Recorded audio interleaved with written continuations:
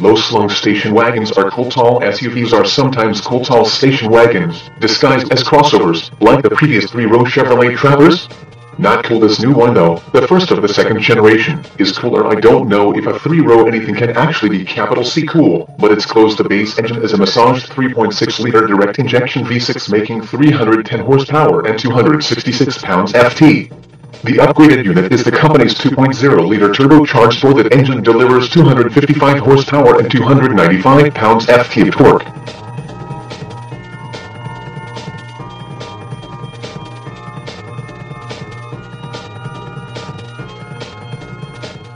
The V6 returns 18/27 mpg. The Turbo 4 is better in the city at 20 mpg, but it makes just 23 on the highway. Those are both for the front-wheel drive versions, by the way. Expect all-wheel drive models to get a little less on both ends. A new 9-speed hydromatic automatic disperses power, and that's where the rub begins. We'll get to that in a minute. The new Traverse is all about that space. No treble. It fits 23 cubic feet behind the third row, 58.1 with the third row folded, and almost 100 cubic feet with both the second and third row folded.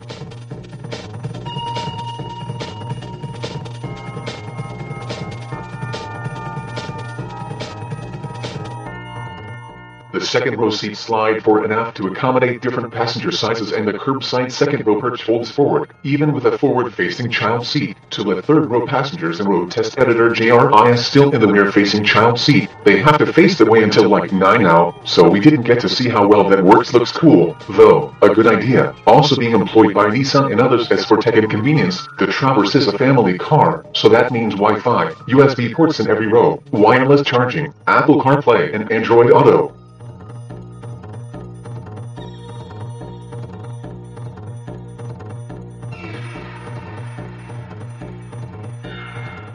It has more than 20 storage cubbies and a truck-sized center console that'll fit full-size file folders if necessary. The Traverse also comes with the latest in safety, including a surround view camera. This baby ain't small. Lane keeping and lane departure warning, front pedestrian braking and forward collision alert with low and high-speed braking.